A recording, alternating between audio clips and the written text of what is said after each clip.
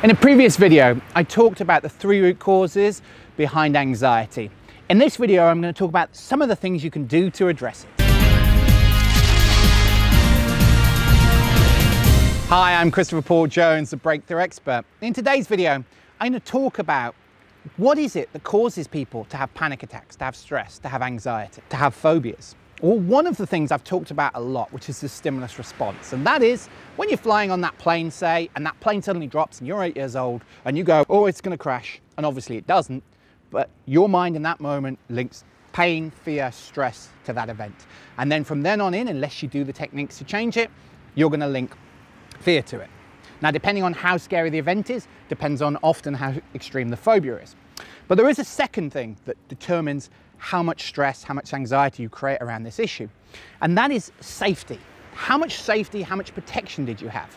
So for example, let me use the plane example. If you're 8 years old and you're flying on that plane and you suddenly feel scared, you look around to the people who support you. So if you look around and there's nobody there, then often that can create anxiety, fear, panic. Conversely, if you have specific role models that you look to as a child, and that's often your parents, to reassure you, to keep you safe, and you look to them and they're scared, you see that they're panicked. Even if they're trying to hide it, very often as a child you'll pick it up.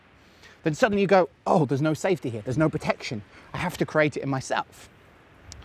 And that's very often the causes. And it's one of those things, specifically anxiety, it's one of those things that even with the rapid change process, such as CBT, such as EMDR and EFT and neurolinguistics and hypnotherapy, that normally offer fast results, some of the really good processes, some of my colleagues, it's one of those things that actually they address the issue and it can sometimes make the anxiety worse. And that's because they haven't addressed the safety.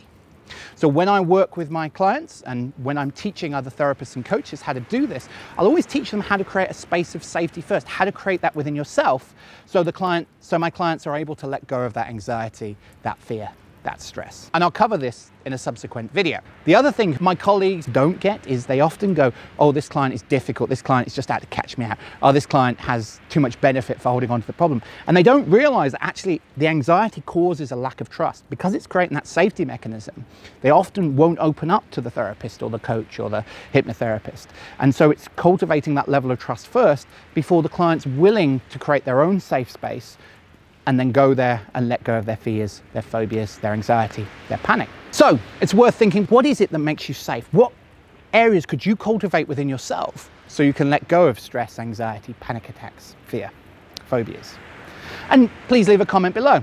If you like this video, please like, subscribe, and share. Till next time, I'm Christopher Paul Jones.